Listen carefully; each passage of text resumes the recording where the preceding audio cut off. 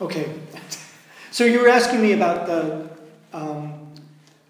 the influence of Berlin as a place. Yeah, on your work and your social behavior with others, to be together with people you don't know, but you are related to them because of your work. But also to meet people on the street, you know. I mean, people became more open to others, and this is also something that maybe is something I can find in your work, in the way you play saxophone, you compose.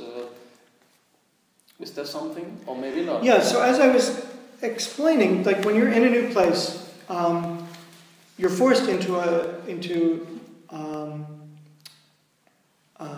situation where you have to be more alert, more sensitive to your surroundings, where you're thinking much harder about language and your place in the map of a new situation, and also you're forced to very quickly establish a new community. Like you don't have friends in the place, so in some sense you have to be more aggressive about making connections with people. You have to be more friendly. Get over.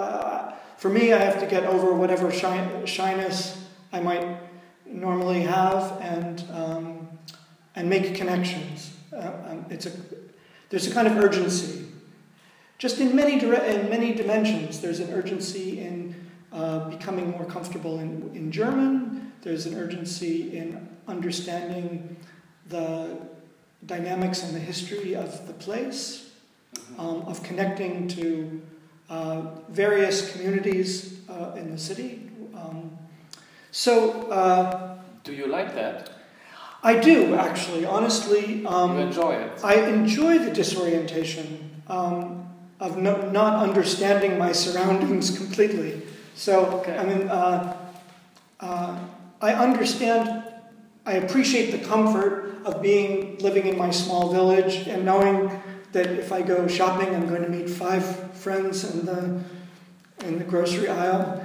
But I like the alertness that's forced on me in a place like this, and I think our creative work, intellectual life, it benefits from just the fact that that my sensitivity is kicked up a few notches just by the disorientation of being in new surroundings. Okay, that sounds great, actually. I read that you lived also for 1 year in Japan. Yeah, that's right. Yeah. I was in Sapporo. How did Japan influence your work, life, and taste? Yes. Yeah, and I mean, Japan was in a sense even more disorienting than living in Germany. The cultural situation is more remote from what I'm familiar with. And I think it gave me new empathy for people who are outsiders in a cultural situation. Because there it was very clear to me and to everyone around that I was a visitor. And that was a very moving experience to understand the discomfort that outsiders feel in my culture, people who were visitors to my town or my culture.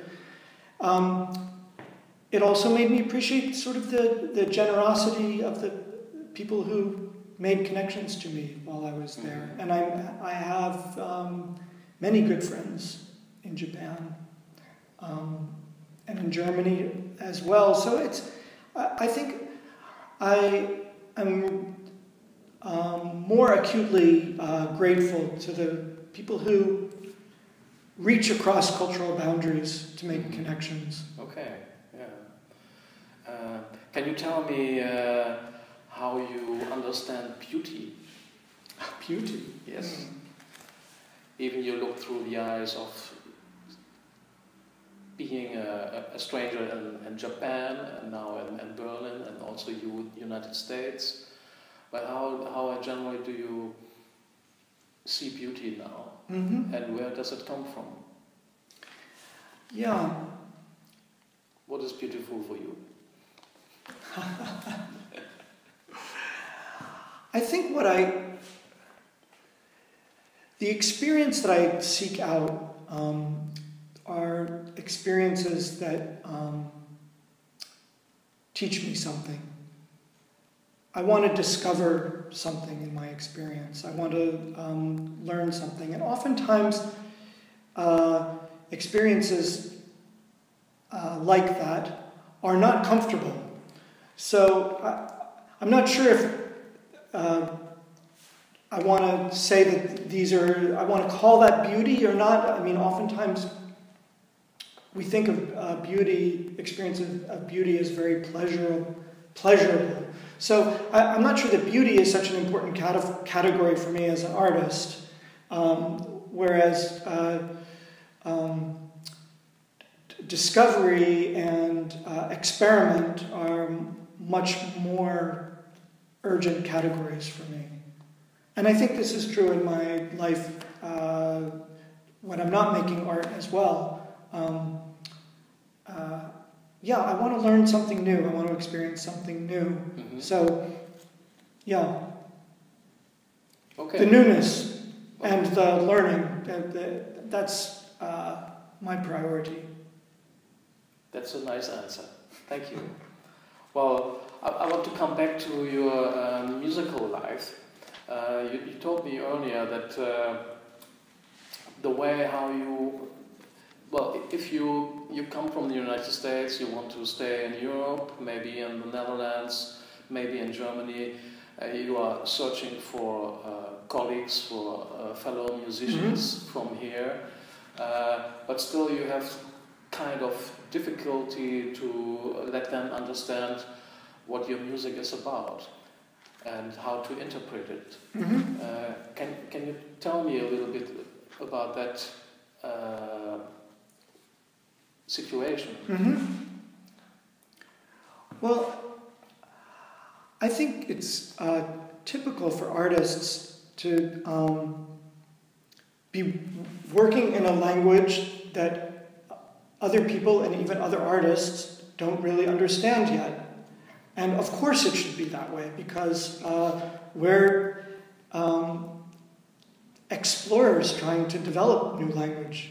So if you understood already what I'm doing, it would probably mean you saw it somewhere else before.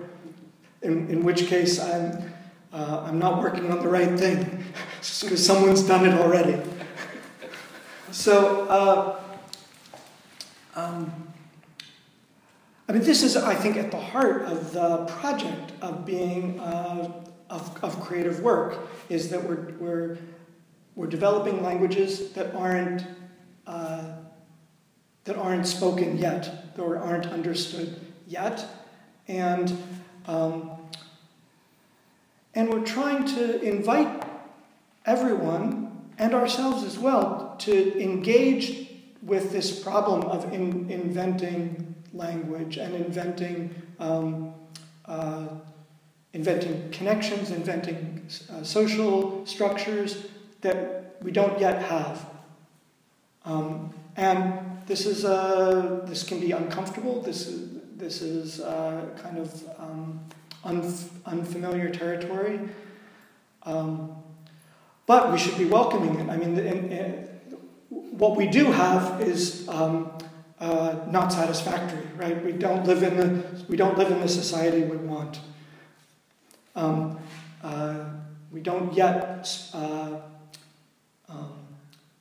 yet speak a language that gives us the connections to each other and the social structures that we want to live in. So I think that's a kind of urgent need for us. And so that problem is, that's our life's work. So why not? Yeah. But you told me earlier that the understanding of music is different wherever you go. When you play with people in Amsterdam, they understand your music maybe more a freer way, and here maybe they understand it more like something that is becoming more traditional or something like that. I think this is also very interesting. How do you deal with that? Because it's you want something, right? And you face different kind of understandings. Even it's the same language that you have to deal with. And that is music. So I mean this is kind of vivid when you're talking about improvising, and I'm an improviser, and I come to a new place, and sort of the understood language of improvising in that new place is different than the one that's familiar to me. And that just intensifies the most important modes of improvising: listening and paying attention to trying to understand what are the significant features of the things that I'm hearing, of what people are saying to each other in the situation. And improvisation has this wonderful conversational dynamic, right? You're in dialogue with each other.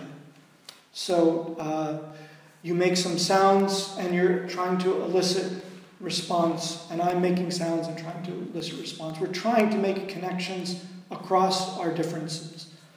And at the same time, we're trying to celebrate each other's differences. It's not like I want you to speak my language or I want to speak your language. It's more how out of this difference do we make significance? In fact, it's a kind of celebration of this difference. So, it's a necessary ingredient, in fact, that we don't speak the same language. So, we know, of course, there are very well-established genres that have a kind of status quo where people seamlessly and fluently speak the same language, and that can be a wonderful, exciting thing. It's not a thing that interests me so much as an artist. I'm much more interested in this other situation of struggling with this difference. Struggling, okay. Well, that brings me to the next topic. It's architecture. How do you like living here in your house, in your apartment here, and how different is it to the experience you had in Japan or your home? And how does this feel? How does this city Berlin feel with these big buildings and small buildings, with the parks, with your small rooms where you practice every day? How is that? How do you like the architecture of this city? Yes. Berlin? Well, Berlin has a wonderfully varied architectural landscape. The modernism of Berlin's new buildings feels to me very optimistic and forward-looking. There's the old buildings, like the neighborhood in Prenzlauer Berg where I'm living, which is wonderfully charming.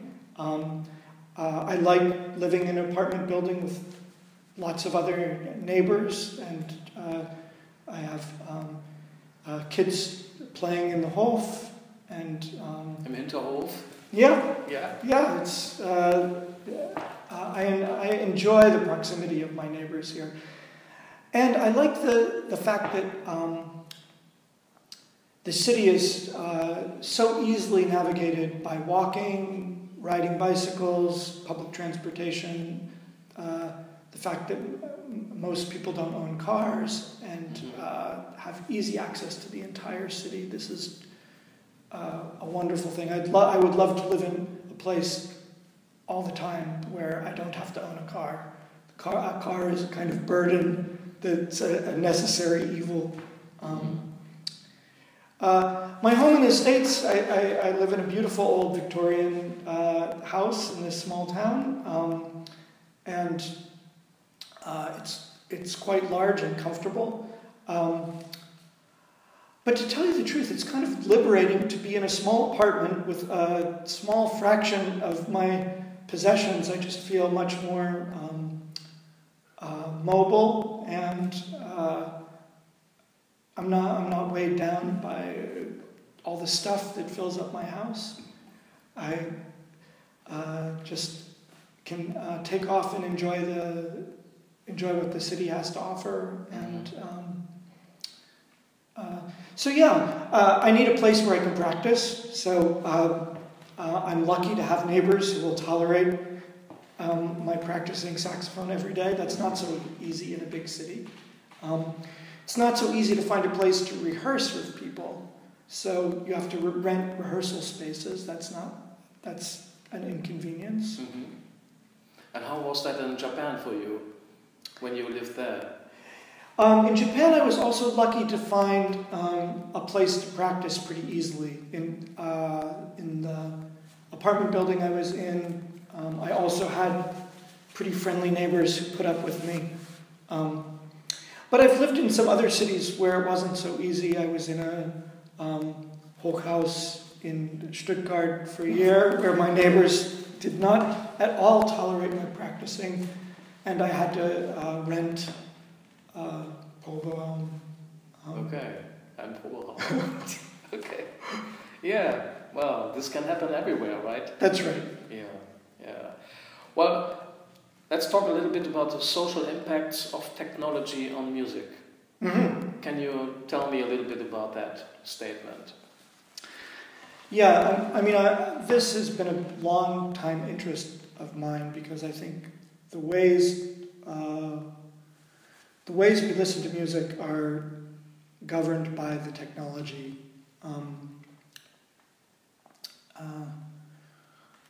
When I was young, I sat around with friends and we listened to records, and it was a kind of social event. You know, you invited friends over and you looked at record covers and you put on a record.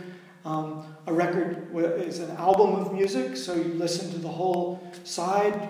The order of music that you listen to is designed by the media. Mm-hmm. And also the distance of silence between the tracks. Exactly, and you had 20 minutes of music, and then you had to flip the record over.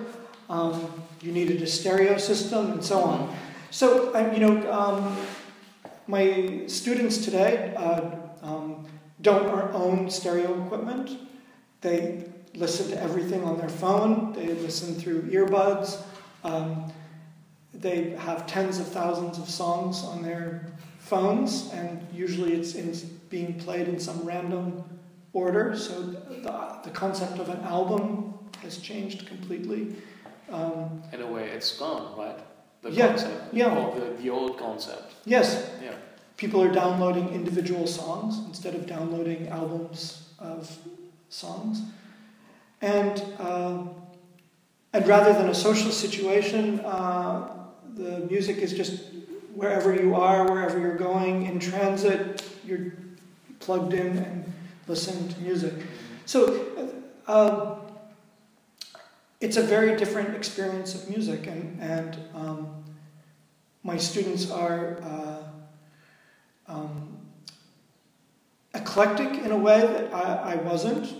I was immersed in a couple of genres of music because, and they're listening to thousands of songs all the time, within this random shuffle. Different styles are juxtaposed, and so it's fascinating.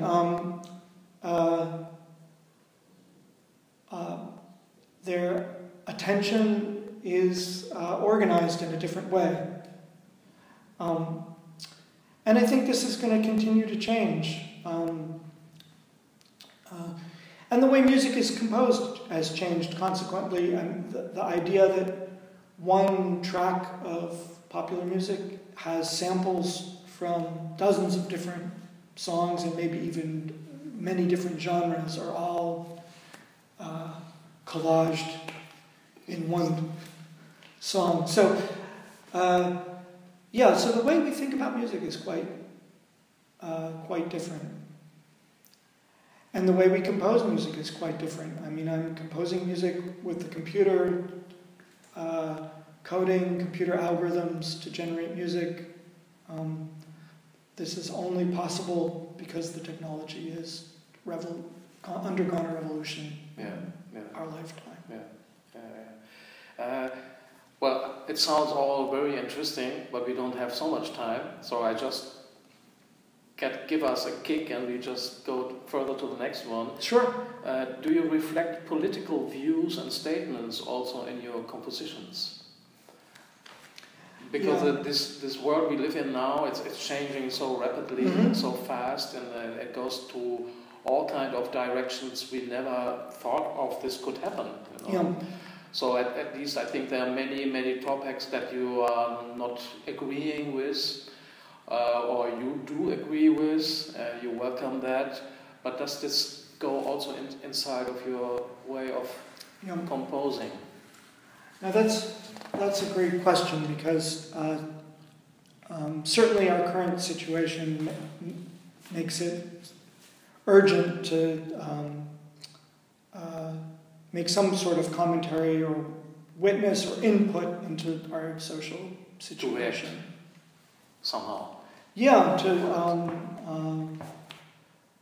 move things in different directions, or to participate, basically. I think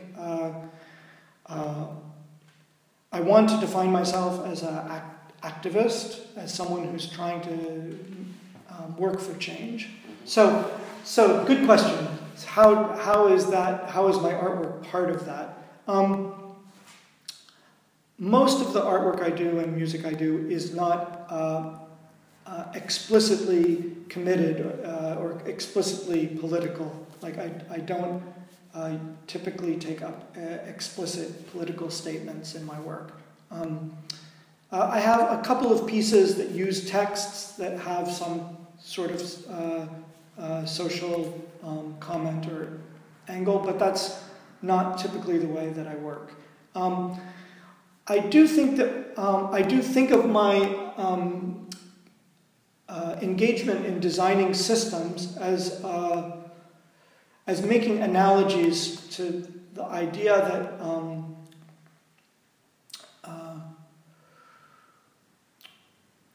we need new ways of organizing society, and to create new systems is to speak to the possibility of offering alternative ways of organizing ourselves, organizing our thinking, organizing our sensibilities, organizing our interactions with each other.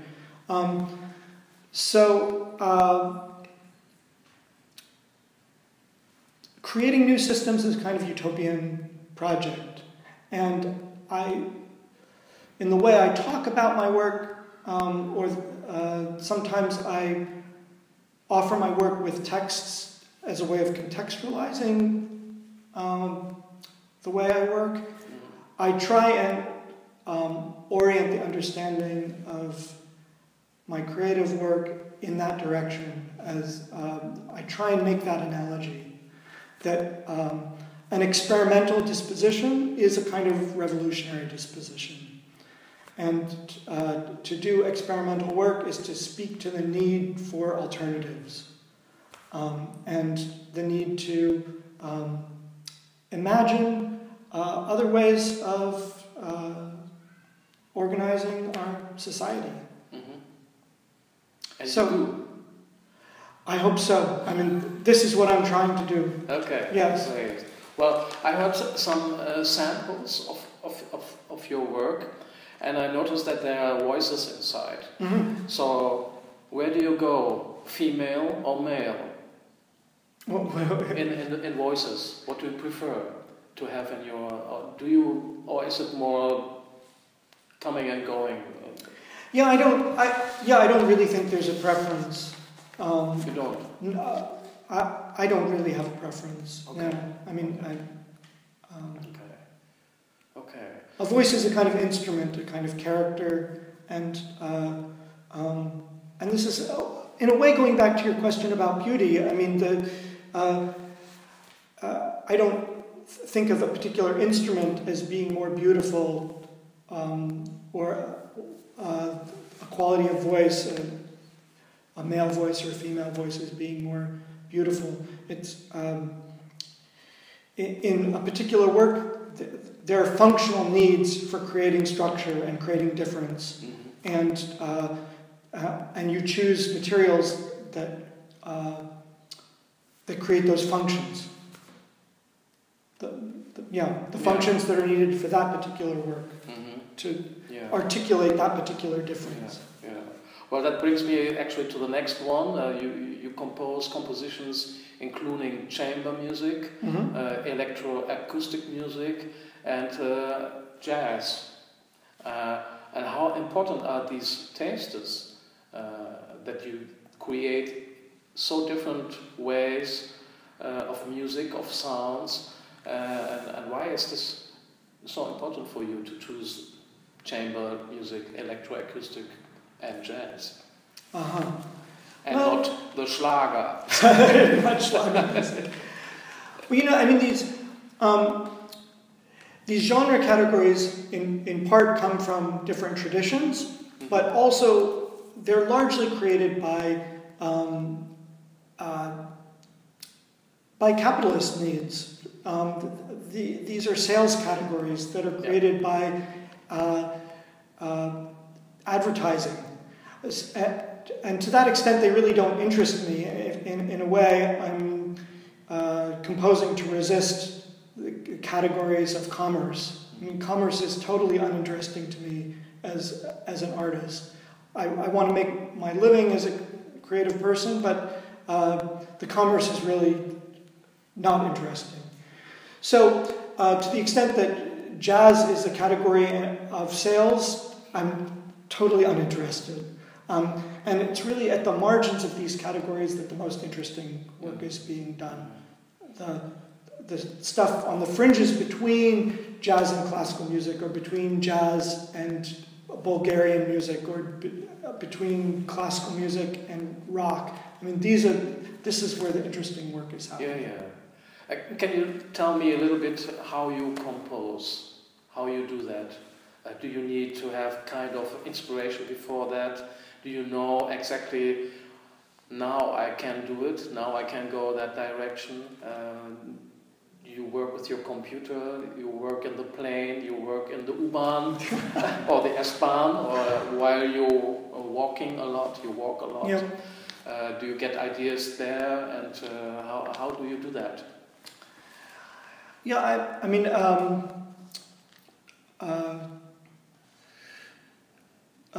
I think for artists who are serious about their creative life, they're not waiting for inspiration. They show up to work every day.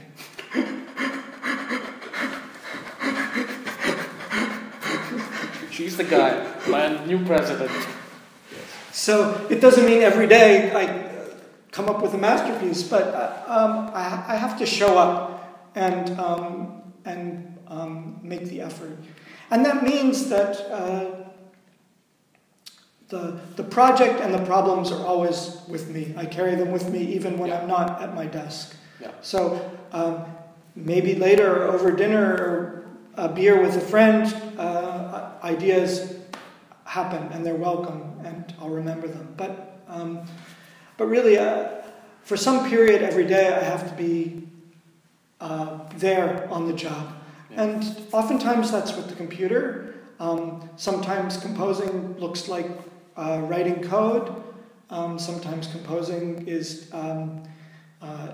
editing sound files. Sometimes it's practicing the saxophone or working out things at the piano. So there are a lot of different modes of creativity. I think for me, I need that variety Yeah, I just need that variety. Yeah. Okay. I can't just work in one place. Yeah.